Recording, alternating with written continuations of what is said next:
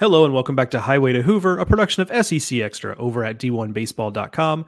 I'm your host, Joe Healy, joined as always by my good friend and co-host, Mark Etheridge. We're here to recap week 9 around SEC baseball. Another informative week, I guess. There's a question mark at the end of that because it seems like every week we get a new set of answers, but then a new set of questions. But I guess that's what makes this job fun. We will get into all of week 9's action here in just a second. But first, I have to let you know that this episode of Highway to Hoover and every episode of Highway to Hoover is brought to you by Pitch Logic, the system used by players, coaches, scouts, and instructors at all levels of play, from youth leagues to the big leagues. The easy-to-use and affordable technology makes the platform accessible to every player at every level. All the metrics and features used at the highest level. See pitchlogic.com for more information. All right, Mark, you and I both had a couch weekend, which, those are nice to mix in because you can pay closer attention to a lot more than you otherwise could. Right. Yeah. Being at a game, even if you'll go back to a hotel and watch some night games or whatever, you're just not as locked in on other stuff as you are when you're on the road. So it was kind of nice to have a couch weekend where I was bouncing around from game to game. I feel like I have I'm not having to do as much catch up on Sunday, I guess is the best way to put it. So I feel like there's no better place to start, Mark, than the number one team going down. Alabama wins that series against Arkansas. And it felt like for Alabama, this was a series that, for lack of a better way of putting it, got them back on course, right? Mm-hmm. Because we started to ask questions about Alabama again, like, Ben Hess just hasn't been right. The offense is backsliding a little bit. How good could Zane Adams really be? He's a freshman, right? And those are fair questions, but then they come back and do this, right, against a team that had been cruising. So, and then obviously the story for me is, you split the first 2 games. That's good. But then you come out today and you're a little bit of a disadvantage on paper. It's Brady Tigert with some bullpen options available for Arkansas against Zane Adams, again, a guy who last time out didn't pitch all that well and is a younger guy and just doesn't have the experience. How's that going to go? Well, the answer was incredible. Like Zane Adams was the story of that game and pitches them through it to win that series. And if we're looking at the end of the year and Bama is a postseason team, or heck, if they even get into the conversation to host again, whatever it is, we're going to look back, I think, on this weekend as, I don't want to say a turning point because they've had other good weekends, but that's a centerpiece of a postseason resume, what we just saw this weekend. Yeah. I mean, it looks like they are really tough at home. I mean, they had the series win over Tennessee. They had the series win over South Carolina. Now they have a series win over the number 1 team in the nation, Arkansas. And, look who comes next weekend, probably the new number 1 team in the nation, Texas A&M. But I do think that the way that they battled against Hagen Smith, I mean, he's so much better than anyone else you're going to face. I saw the quote from Rob Vaughn after the game, and he was really upbeat despite the loss because of how the at-bats that they had, and that kind of gave you, if you're an Alabama guy, kind of some hope that they would be able to handle against a mortal pitcher, right, which they would see the rest of the weekend. And they did. And they were able to win kind of a weird game on Saturday where, it was solo home runs for both sides. And then Arkansas pitcher made an error in the 10th and allowed Alabama to score, right? And that evened the series. And you're thinking, well, they kind of stole one there. Arkansas, resort to form on Sunday, but no, Zane Adams, as you mentioned, I mean, he's the freshman of the week because he threw 8 shutout innings, probably could have finished it. That they went to Alton Davis in the 9th, and he was, he was himself, which they've been hoping to get. And in Alabama, I mean, they won 5-0. It wasn't like a 1-0 game. That they scored enough runs, and this was what they needed. They needed to come out and play well, win a series against a team that, most of us felt they would lose to, and be able to assert themselves. Because, that's the difference. when you look at Auburn, you look at LSU, you look at some of the teams that are lower in the standings, they're not winning those games against the top of the conference. And for Alabama to at least get a win, and get a series win on top of that, kind of elevates them just a little bit higher than some of these other teams, in the pecking order. And I think, that gives you hope if you're an Alabama guy that things are going to continue to progress and they're able to, get back in this mix, because, it's tough. I mean, it's a gauntlet every week. We look at some of these schedules teams are playing, and it's just brutal week after week after week. And Alabama's no stranger to that as well. And if they could, if they could find a way to take the A&M series next week, A&M hasn't lost. I mean, they lost the Florida series, but they haven't lost anything since. I mean, the A&M to me is playing the best in the country. They are the best team in the country. If Alabama finds a way to win that, then all of a sudden we look at them a little bit differently. And after beating Arkansas, you certainly think that that's within their grasp, right? It's not some far-fetched scenario that we're discussing. Yeah, first of all, before I move on to anything else, you reminded me of the Jake Faraday error in the middle game of the series, and I don't say this to like give the kid a hard time, but I truly mean this when I say it. When I've never been more sure that an error was coming than when I saw him cock to throw the ball, because he bobbled it and then he couldn't pick it up quite right, and then he went to throw it and it just looked so unorthodox and so not confident. I was like, oh Lord, this ball's going up the line, and sure enough, and you just hate that, because pitchers, it's kind of a crapshoot when they're throwing to the bases, and especially when they get rushed. And so you just kind of saw that coming. You hate for a close game to be decided on a play like that. For sure. For sure. Right. Yeah. One thing I found impressive about Alabama too was that they solved Will McIntyre a little bit. Mm-hmm. And maybe it's, McIntyre's thrown a lot of innings. So maybe it's a combination of, he's hitting a little bit of a wall, or maybe it was good tape, or maybe, whatever it was. Alabama did something nobody's really done this season, and they got him twice. Mm-hmm. But both times he came in, they got him. So it's one thing to do it once, it's another to do it twice, which does lead me to believe that it's just they had good tape and a good approach on the guy, that they were able to do it twice.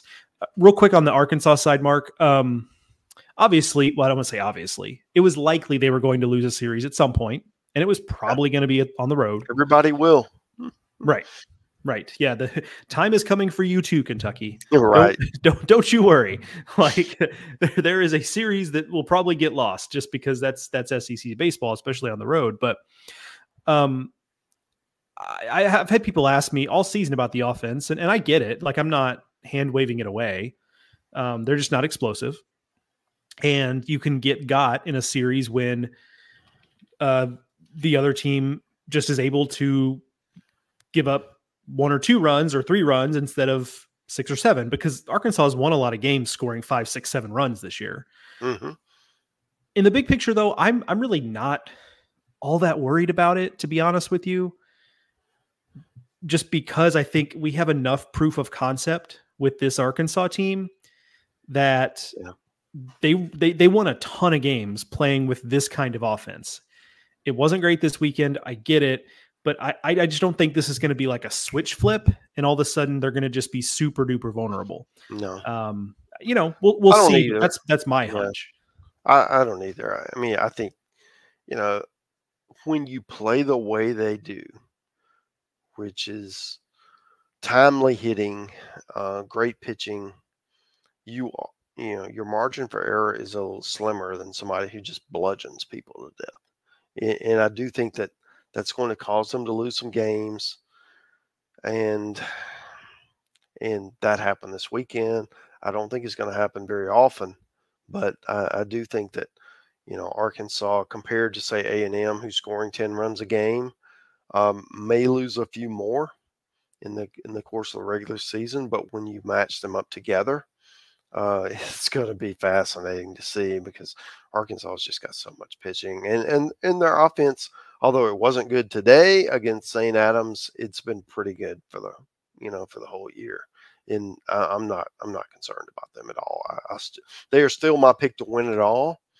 And although A&M sort of give me some maybe some second guessing there, they're playing really well. I do think that that Arkansas with they've just got so many options in the bullpen, and you don't even know who's going to pitch each day because they've got so many. It's just one of those teams that's destined to make it to Omaha. Yeah, feels that way. The way I phrased it this season is that most everybody can hit, especially in the SEC. There are some exceptions, but most everybody can really hit. But having an elite pitching staff just is a separator in 2024, just because you see these high scores all over the place. It's, but being able to pitch the way they do is something that not everyone can do. And so that to me is a separator for them. Let's move on to the Egg Bowl series, if you will. Mm-hmm. Ole Miss and Mississippi State, maybe the most entertaining series, not necessarily the best played or whatever, but just like in terms of sheer entertainment value, probably the best series of the weekend. That's my take anyway. Ole Miss gets a series win that it absolutely had to have. Like, I don't think that can be emphasized enough. Yeah. Mark, tell me what your thoughts on the series and what your takeaways were. Well, first off, it is the most heated rivalry series probably in the country. I don't think there's an equivalent. These programs do not like each other, and when they play, it is always interesting, right? Because the fear of losing is way worse than the thrill of winning. Okay, so Mississippi State came in playing pretty well. I do think that they are the better team, but Ole Miss took the series this weekend, and honestly, I felt like the Saturday game that Ole Miss came back and won kind of beat Mississippi State twice. That just the hangover from that game on Sunday, State just wasn't that they weren't in it. They didn't seem to be ready to play and didn't respond, and Ole Miss took it to their credit. Very interesting on Saturday night. This is the second Saturday night in a row that Mississippi State catcher Johnny Long has been in the middle of a controversy. You recall last week, he had the hard knee tags on the catcher and caused the benches to empty, and everybody came out. Well, this week he did something good. He hit a really clutch home run in the 12th inning to give Mississippi State the lead. Then he carried the bat almost all the way to first base and then flipped it over his head, like, I don't know, like it's showing how excited he was, we'll say. Yeah, that's what we'll say. I think that, and of course, Ole Miss coach Mike Bianco came out thinking, okay, well, isn't there a rule against this? And there is, by the way, in case you're wondering. And he got ejected for arguing that Long wasn't ejected. So it was quite the moment. And that kind of rallied the Ole Miss fans who were left. It had been a long day in Oxford. They had the spring football game. They had a hot dog eating contest. They had a slam dunk contest. They had all these things going on for football. And then they came out and it was a 12-inning game. And a lot of them had left by then. But the ones that were still there, they were fired up, but with their head coach getting ejected. And when Ole Miss came out and rallied and won the game, scoring 2 in the 9th or in the 12th, that really empowered them to go on and take the series on Sunday. And they got a good pitching performance. I think Mason Nichols did a good job, and I do think that because they were able to get that win, maybe that's rights the ship, and they're able to do some things going forward. They've got Alabama this weekend. Alabama has struggled on the road, so that is a really interesting series, for the two of those teams. Ole Miss has to have wins. Alabama, well, they just took a series from Arkansas, but they're 0-6 in SEC play. on the road. So that's a fascinating one. So I do think that for Mississippi State, still a really good team. I still think they have all their goals still in front of them despite the struggle this weekend. But that hurts. When you lose a tough game like that on Saturday, that shifts the whole series, and then you get kind of bludgeoned and run ruled on Sunday. It certainly leaves a bad taste in your mouth for that program. With Super Bulldog weekend coming up next weekend, which will be enormous for them. They've got Auburn coming in, who's also struggling. So if you're Mississippi State, you got to flush it. You got to move on and seize the opportunity that's there, because Auburn is a team that can't pitch to anyone right now. Kentucky just bludgeoned them all weekend, and Mississippi State's capable of doing that as well, especially at home. So it was an interesting series from it's a rivalry, so you don't ever know what's going to happen. And Ole Miss, they really needed it. I believe that was the first time they beaten Mississippi State in the series since 2015, which seems weird, but that's the quote. And I do think that this was one time they certainly needed it more than others, just to kind of shift the direction of the two programs. It's a real shame. Listeners remember last week we talked about your recent automobile accident, Mark, and it's a real shame that you, having not bought a new truck yet, kept you from entering in the dunk contest as anticipated in Oxford last week. It is, right? Bummer. Yeah, I mean, I had the 360 planned. Behind the back, between the legs. I mean, I already had it choreographed. Yeah, I mean, that's a shame. Be a thing of beauty. Yeah, maybe next year. Yeah, that's right. That's right. It's good to keep goals. That's definitely good. Yeah, it's the kind of series. Well, two things. One is that, yes, that's right. Yeah, little reverse dunk. I like that. I thought about this as before we got on that, and I don't mean this as a joke. Like, this is not meant to be. It might be somewhat humorous, but I don't mean it as a joke. But when we talk about where Ole Miss now is in in a possible position to, like, okay, can you start to make a run? Is they've won 2 more SEC series than LSU. Yeah. So like, and they're not that far apart in the standings, but like the point is, like, that's two decent series wins, because it's also the series win against South Carolina, which is, a little above 500 in the league. Right. So anyway, like, you certainly rather be in Ole Miss's position, considering, okay, you're 5-10. You can look last year. I think Tennessee was 5-10. I think A&M was 5-10 or worse. Auburn was 5-10, or whether or not they were exactly 5-10, they were in that neighborhood at this point. Right. And we saw where they ended up. So there is a little bit of a blueprint there if you want to be a true believer. But the other thing I'll say is that outside of maybe Mason Nichols with his breakthrough pitching performance in the finale, I'm not sure anything has changed for me about Ole Miss. Like, again, like, they may go on a run here, but I don't come out of this series necessarily going, aha, they figured it out.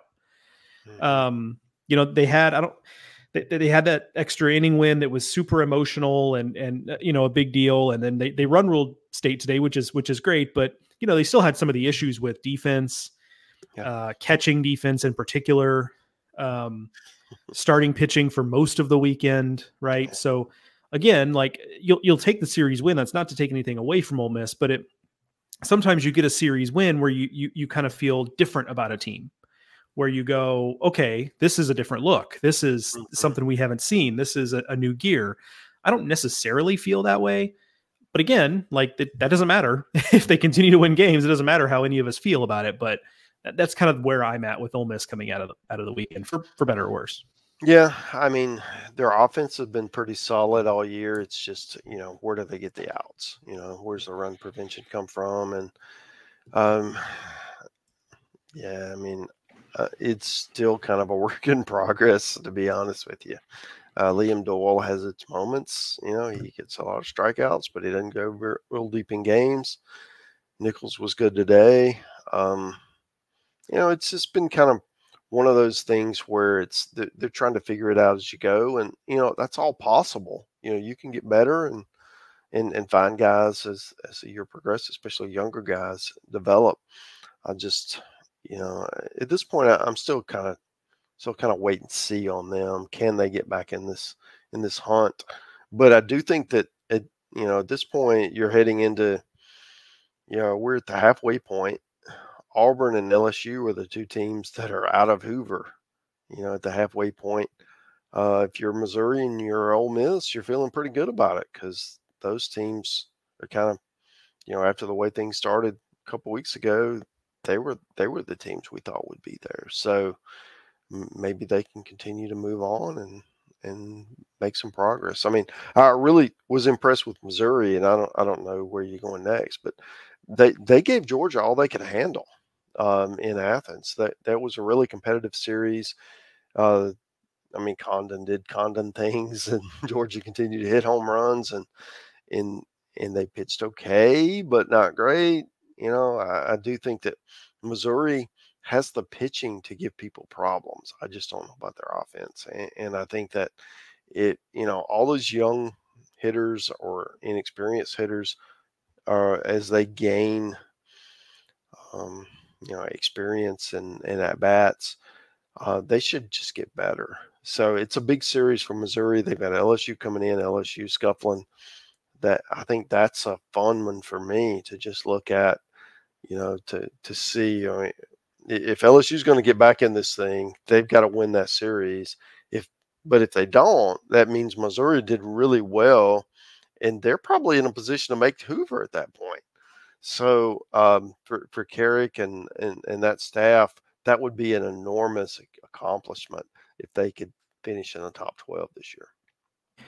Yeah, this is a good opportunity to kind of meld together the conversation between those two series because I've talked a lot about LSU's too talented not to have a run in them. Yeah. We knew the first 15 were going to be really tough, but we didn't think it was going to be 3-12 tough. Correct. So they're at least a couple games back from what we thought they'd be at this point. At least. And then, right. And it's not meant as disrespect to Mizzou specifically, but like LSU has to be looking at that series and the one against Auburn coming up and saying like, we need to go 5-1 in those 6 games. Absolutely. And that's just going to be because think about the math. They're sitting at 3-12.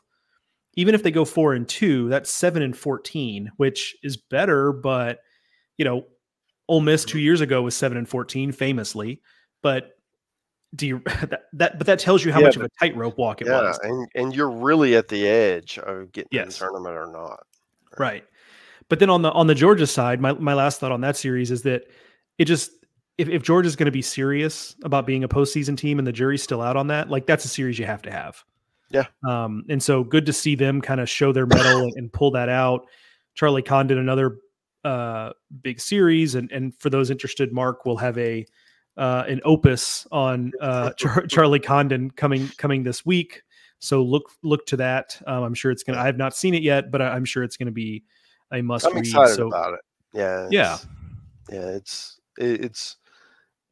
It kind of goes into how he was.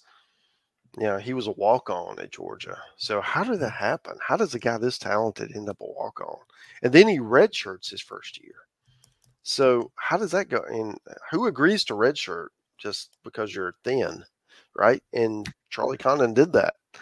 And then how he became the player that he is, last year, and then progressed again to this year. So I'm really excited about it. I think I think people are going to really get a kick out of just seeing what kind of player and also what kind of person that this guy is, because he's unique. And certainly, he's hit 24 home runs already, and he's hitting, 480 something. And he's at the top of his game from a college baseball standpoint, but he's also seems to be, at the top of his game from a character standpoint. And that's, in this game, and Joe, you can relate to this. You love to cheer for the good guys, right? The guys that make you feel good about, them as a human. And Charlie Condon is certainly a great example of that. Indeed. Absolutely. Yeah, that was my experience the times I've gotten to chat with him. So yeah, looking forward to that piece later this week. Listeners, you should as well. If you're not subscribed to SEC Extra, do it for that, if nothing else, to be able to read that when it lands. Back on Tennessee and LSU quickly.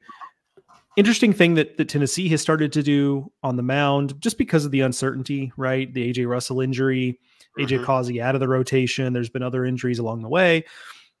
They're doing a little piggybacking. So AJ Causey comes out of the bullpen this weekend instead of starting the game. That goes well. Nate Snead obviously is also doing a decent bit of piggybacking. And then when you combine that with, I don't know, if you injected the coaching staff with truth serum, I think they'd say that Xander Sechrist has actually been better in that role than they would have imagined. 2 of his 3 starts have been really, really good. So I think that's gone pretty well. So this is not necessarily the pitching staff that we expected for Tennessee, outside of Drew Beam being obviously the centerpiece of it. But it just goes to show again that, Frank Anderson's one of the best in the business, just because he's taken the puzzle pieces, and it's not, they've had Dolander, Burns, and Beam for 2 years. And so this is a very different deal, and they're figuring it out, which I think is impressive. And with their offense, it's not like you and I might be able to get some wins like with that offense, behind us. So we might. Might is the operative word there. But regardless, just impressive stuff for Tennessee to be able to adjust on the fly on the pitching staff. Yeah, absolutely. And Beam is just so competitive out there. And even though I think he gave up 8 hits in game 2 and he gave up like 1 unearned run, he makes the pitches when he needs to. And then I love the way that Causey responded, because he hasn't been great the last couple of weeks as a starter.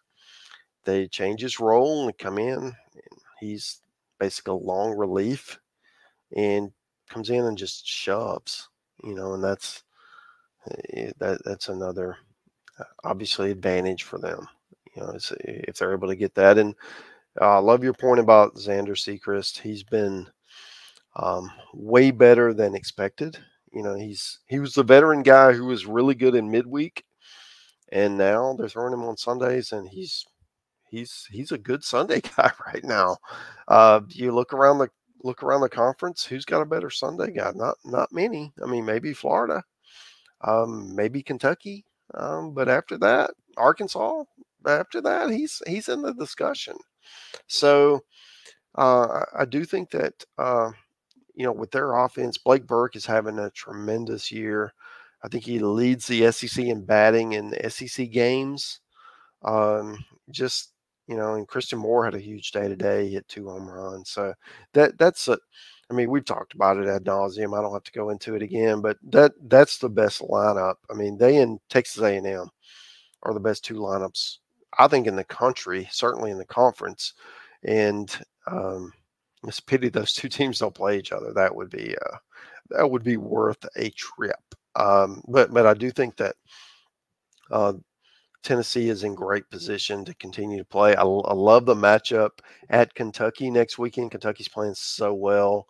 They're just such a hard-nosed, energetic team that just takes the fight out of their opponents.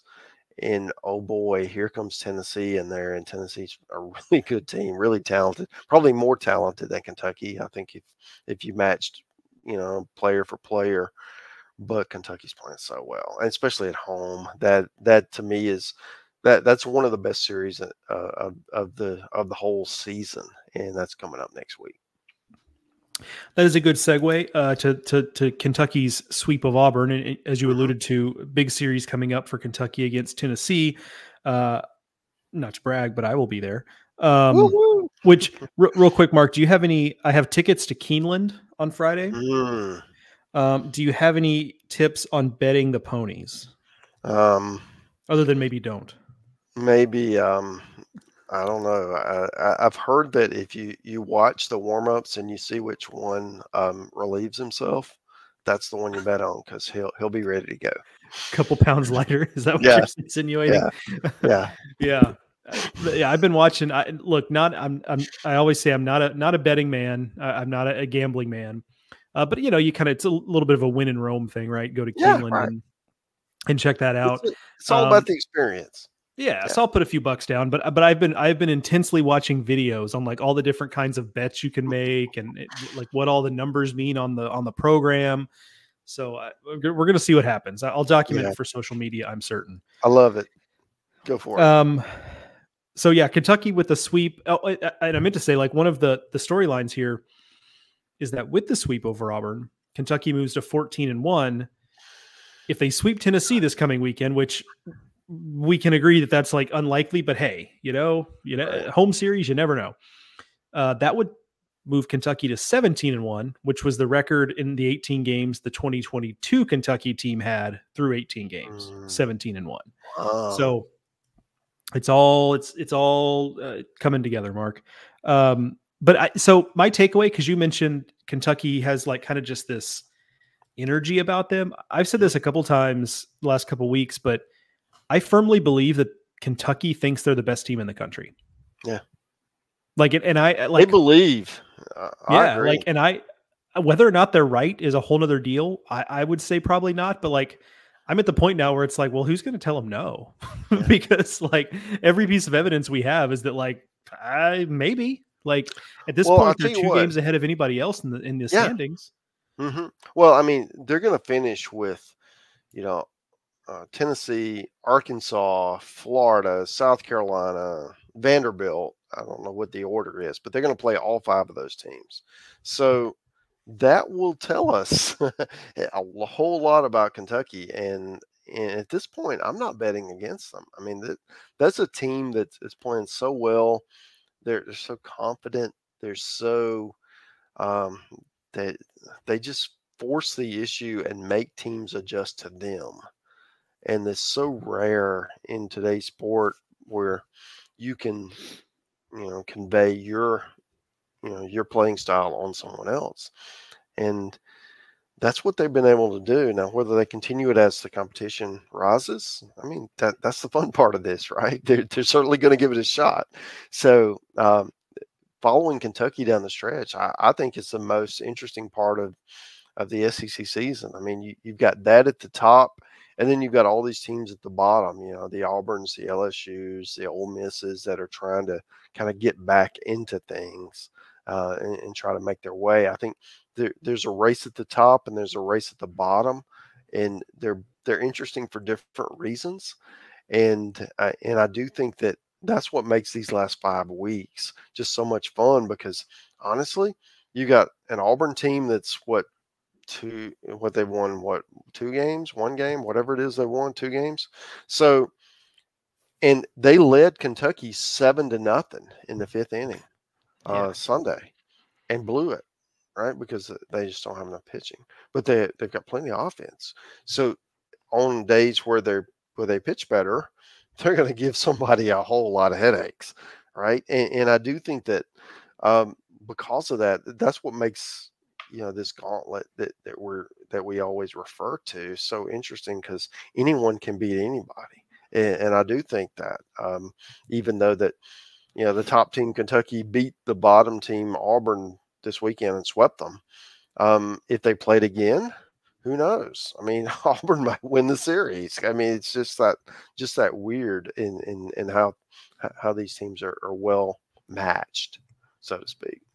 A couple interesting things on Kentucky. One, and people who've been watching the weekend waypoints videos have heard me mention it, but the stats have not updated yet with today's results. But going into today's games, Kentucky was 2nd in the conference in home runs in SEC play, which is not something that any of us would have imagined. Yeah. So I've been telling people, like, look, this team can still run, they can still bunt, but like they don't have to. Like last year it was kind of a have to. And this year you brought that up. Yeah, because I mean, Ryan Nicholson has 9 home runs in SEC games.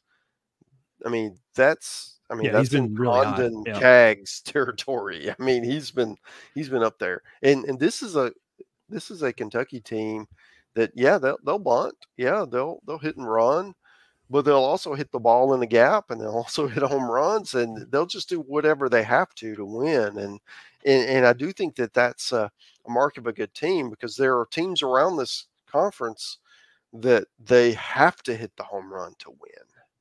And if you look, those are the teams that are kind of, playing below expectations right now, where the teams that can do multiple things are having a lot more success, and Kentucky's a great example of that. My last thing here too is think about this. Kentucky last year was the 12 seed in the top 16, and they went, was it 16 and 14 in conference last year? Does that sound right? Yeah. 16 roughly, and 14. yeah, So with the great RPI, right? yeah. And so I don't think their RPI is, I guess I have it pulled up here. I can look. Well, their RPI is 4 as we sit here and talk. So scratch that. Their RPI is in the same range of what it was last year. So 14 wins, RPI like that. Like, I don't want to overstate it, but it just almost feels like at this point, especially when you consider the series against Arkansas and the series against Tennessee are at home, where you would expect them to not get swept. At this point, it does almost seem like, Kentucky would have to really stumble down the stretch to not be a top 8 this year. Agreed, now, it depends on what other folks do. Like, I get it. Like, it's not just a vacuum, but like, it really does seem like that's the kind of trajectory they're on when you consider they're 4 wins away in conference from being right, in that conversation. So yeah, just, it's all right there for them. Yeah, I mean, we're going to do the Nerdcast later this week, and you will hear me go to the mats for Kentucky as one of the top teams in the country, and one of those that should be certainly a top 8, and one of the top 8 at that. Yeah. Well, yeah, I don't even, it's the kind of thing I don't even know you probably won't have to fight that hard, because it's like, what is the argument against if you're building the field today, right? Yeah. Like, it's hard to make an argument against unless you just think they're going to get absolutely clobbered the second half of conference play, which it's hard to imagine that given how well they're playing. But they're going to have to get absolutely clobbered because they've already got 14 wins. Right, exactly. Yeah. They're going to have to get swept multiple times. Right. Correct. Yeah. Okay. Speaking of teams at the top of kind of the rankings, the top of the field of 64, all that stuff, A&M sweeping Vanderbilt, and not just sweeping them, but like literally like erasing Vanderbilt off the map this weekend. And I'm actually going to start with the Vanderbilt piece of this, because we talked a little A&M earlier. It's the second time this season where Vanderbilt's just gotten kind of run off the field on the road. The other was against South Carolina, which is not the same caliber of team as A&M. So you don't love that, because it's one thing to lose road series. It's another to get swept, and it's another to get swept and not be competitive. And that's happened to Vanderbilt twice now. So a couple things here that I just kind of don't like about trends with Vanderbilt, and shout out to Aria Gerson of the Tennessean. She does a really good job kind of breaking stuff down at the end of every weekend. 2 things that are problematic for me from Vanderbilt that she pointed out. One is something they can't really control, but I think does explain some of what's happening here, is even though they don't make a ton of errors, their errors disproportionately lead to runs. So they've given up, I think, the most or next to most unearned runs in the conference this year, but they're not among the leaders in errors. So when they do get runners on base via error, they score. And again, like, I don't know that you can really control that. Like, that just kind of seems like a luck thing, but it does suggest that, like, they're getting scored on a little more than you might otherwise think. The other part, which is something they theoretically can control, is that this team doesn't walk. And, something like 11th in on base percentage, and maybe last in walks or something like that. Go to Aria's Twitter account. She's got all there. But the point is, if you're a team like Vanderbilt, where, you want to get on base, you want to move runners, you want to stack big innings together by getting 6-7 guys on base in an inning, the walk has to be a part of that, because otherwise you're just looking for 4 singles in an inning. And that's right. That's hard to do. It's tough. So yeah, so it just does feel a little bit like Vanderbilt. Like, we know what we love about them, right? The raw pitching talent, but there are just some other things kind of holding them up that I think have contributed to having these 2 weekends where they just don't look like they belong with some of the better teams in the league. Yeah. The concern for me is if they don't pitch well, they just don't have a shot. I mean, they're just not going to be able to match you run for run and win the 13-12 kind of game. and you don't want to play those, but you're going to find yourself in those from time to time, and they are ill-equipped to do that for the reasons you mentioned.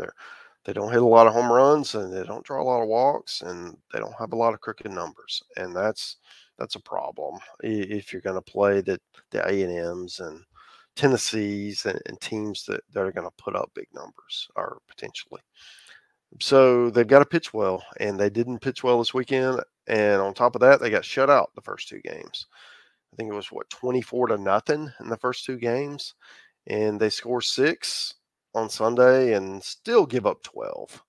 So it's just, it was, maybe it's one of those weekends you just flush and you move on and see what happens. But it does give you concern. They are not the only team to struggle on the road. I mean, as we've demonstrated all year, it's home teams have done really well this year. Unless you're playing Kentucky. Kentucky seems to have the anecdote, but everyone else has struggled on the road. And so, if you're Vandy, you play pretty well at home. So you get back home and you take care of business, and then you get ready and try to true up some things and get some guys in place to make a postseason run, because they're certainly capable of that. There's plenty of talent. And if they pitch well, they can beat anybody. So that's, it's kind of like what we talked about with Arkansas, right? If they pitch well, they're going to be a handful. And Vandy's got that kind of staff, at a ceiling level that they shut out anyone. So I do think that makes them an interesting team to evaluate. But then you look at A&M, and boy, they're just bludgeoning people. And Prager pitched really well on Friday. They got, Jones was really good on Saturday, and even though Lampkin wasn't as good as he could be on Sunday, their offense is so good that he doesn't have to be. So, I mean, I really like Arkansas's team, but at this point, A&M is making a run, man, that they may be the most balanced, because they've got such a good offense and they play good defense, and their pitching, while it's not Arkansas, is good enough, and at its ceiling is really good, because all three of those starters have proven to have shutout stuff when they're on. And then you got Haschenbach at the end of the game. It's that they're going to be a problem for somebody. I mean, I really don't know if they're not the best team in the country right now. And I know you guys will go through your rankings, tonight, tomorrow, whenever, and A&M's going to get strong consideration for the top spot. And I'm right there with you. I think right now with what Arkansas struggled this weekend, and A&M's got to go to the exact same venue, and we'll see what they do at Alabama. But I do think that A&M right now is the number one team. I think that's, I mean, we haven't met yet, but I do think that's probably where we land, especially with the Clemson series lost too. So I just, but yeah, just A&M has nothing left to prove at this point. Yeah. Like they've just answered every question. You're right that they have really good balance. So yeah, really no notes really ever since that series lost to Florida. They've been in really good shape, and it's kind of a shame that it'll still be a fun series, but A&M and Arkansas don't play until the weekend before Hoover, and by that point, unless something drastically changes, they'll really matter. Yeah, they're going to be two of the top four, and they're both going to be kind of not distracted, but they're just going to have bigger fish to fry down the road. Right. Like they'll probably already have locked up top 8s and whatever else. And so, it's just, it's just not going to have as much juice as it would have if they were playing now, roughly. So that is kind of a bummer, but that's a nitpick. But regardless, A&M equals good right now. That's to put a fine point on it. Last series that we'll cover, Mark, South Carolina and Florida. I mean, good on South Carolina. It's a road series win. Like that kind of changes the math a little bit for them as they look to, get back into a hosting type discussion moving forward. But for Florida, man, it just another kind of listless weekend. I mean, kudos for getting the win Sunday and salvaging a game, but like some of the stuff that has been an issue, like continues to crop up. And I think we're obviously well beyond this point now, but for anybody who was maybe holding out some hope, I do think we have to just maybe recalibrate what we think of Florida this season, given that we're now, roughly 35 games into the regular season and 15 into the SEC portion. Yeah. Florida just didn't pitch well. I mean, they didn't pitch well. Yeah. They hadn't pitched well for a while now. And they hoped that Pierce Coppola, who came back and started on Saturday, it's kind of a weird deal. He's been kind of this phantom guy who's been around the program, who started opening weekend in 2022 and hasn't pitched all of that year, the rest of that year, and all of last year. And now mid-season of this year, he's finally back and gives you a couple of innings. And he wasn't great, but he wasn't terrible. He kind of showed some glimpses at times that maybe he can develop and give them, another option, we'll call it. But they're just, I mean, they're struggling to get outs. They're struggling to miss bats. And then offensively, it's home run or nothing. I mean, that's kind of their deal. And, Kaggs is he's on a heater. He's homered 6 straight games, 8 of the last 9. I mean, that's pretty strong. He just needs some help. And I do think that, they've got some really good hitters who are hitting around 250 that are way better than that. And that's got to obviously change if they're going to turn the season around and make a run, because it's a talented team. They're not a team you would want to face in the postseason because they're so talented. What if they figure it out? But they're just not pitching well enough right now. And then you look at South Carolina, who offensively, they can swing it, right? A lot of home runs, a lot of walks. They make pitchers work. It's a strong offense. And the question for them is, how well are they going to pitch? And especially, bullpen late in games, are they able to, if they have a lead, can they hold it? And I do think that they were able to do that a couple times this weekend. And, they were in the game Sunday. So, they had a chance there. It's a team that got a road series win, which, it's hard to come by in this league, which is going to help them down the stretch. And if they continue to do that, I mean, they've got obviously, tough series. You got Arkansas coming up. You got, Kentucky, and you got Tennessee, and you got a lot of good teams left to play. But I do think that that's a team that if they can, they can just kind of tread water and get to the postseason in a good spot, maybe in that host area, either a low host or a top 2 seed. I mean, there's certainly enough talent there that they can make a run and make it to Omaha. So it's a good club, and I do think that's important for them. They had a good season last year, and they've kind of been on that roller coaster where they're good one year and then they step back, and then they're good and then they step back. And at this point, they look like they're going to be good 2 years in a row, and I think that's really big for Mark and that program. Yeah, with Florida, it feels like they could follow the Tennessee path from last year, which is that they end up on the 2 line, but they're like the 2 that nobody wants to, one of the 2s that nobody wants to see. Like much like last year when Tennessee ends up on the 2 line for poor Clemson, and it's like, well, great. Now, they have to deal with 2 of the best starters in the country in Dolander and Beam, and then Burns in the bullpen and whatever else. Yeah. Imagine seeing a 2 seed, perhaps, I mean, in Tallahassee, like, and you end up with, now, of course, FSU has owned that series this year, but it's a different deal in the postseason. But and it's weekend starters versus midweek, right? Right, and and even still, even if FSU has swept that series, that's still, you don't want to see them, right? Because it's like, well, now we got to pitch to Kaggs, and they've got all these talented. They just run out one guy throwing 95 after another, and yeah, just a nightmare potential 2 seed, but yeah, good on South Carolina. Felt like, much like with Alabama, now South Carolina's on a different level right now, but kind of got them back on track and got, again, changed the math of, you win a road series, it makes you feel like, okay, you stole one. And that's not to take anything away from the win. I just mean in terms of the math to get to whatever number you're trying to get to. So big stuff there for the Gamecocks. Mark, that feels like an episode. recapping week 9, another eventful weekend. Yeah. What do we get? 3 sweeps, 4 sweeps. Let's see. Tennessee over LSU, Kentucky over Auburn, A&M over Vanderbilt. Just 3 sweeps. Yeah. 3 sweeps and 4 2-1. Looking forward to this coming weekend. Obviously I'll be in Lexington for maybe the biggest regular season series in Lexington.